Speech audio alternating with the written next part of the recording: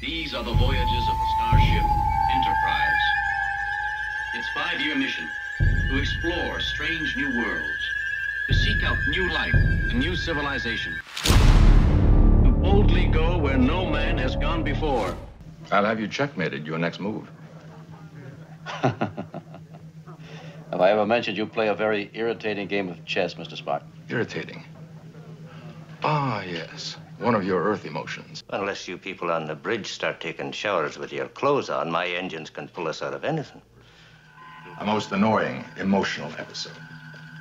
Smack right in the old eye. Oh, I'm sorry. In your case, it would be about here. The fact that my internal arrangement differs from yours, Doctor, pleases me no end.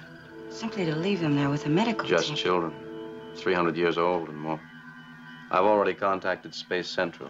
They'll send teachers, advisors. And truant officers, I presume. They'll be all right. You could see the alarm lights flashing from there, McCoy. Why didn't you tell me? Finally finished physical on you, didn't I? What am I, a doctor or a moon shuttle conductor? If I jumped every time a light came on around here, I'd end up talking to myself.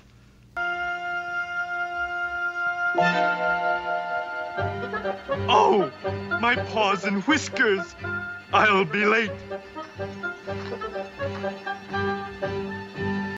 Explain.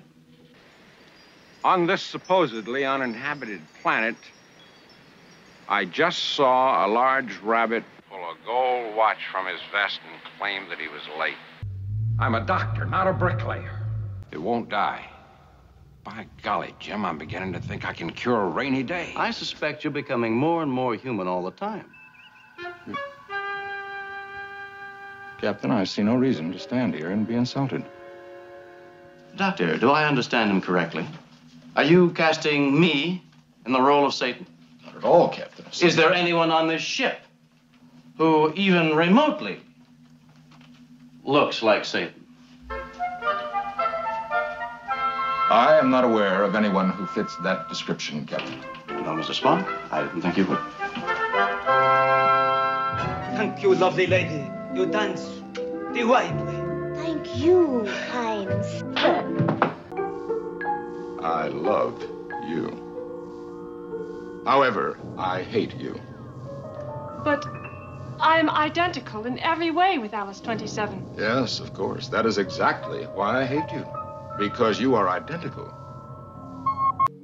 Only this way can we be happy. Laddie, don't you think you should rephrase that?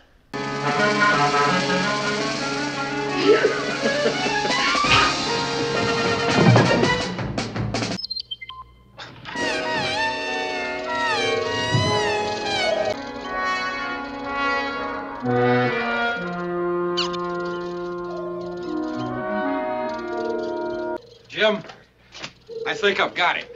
All we have to do is quit feeding them. We quit feeding them, they stop breeding. Now he tells me. Gave them to the Klingons. Aye, sir. Before they went into warp, I transported the whole kit and caboodle into the air engine room, where there'll be no trouble at all. I know what you need now. That logical?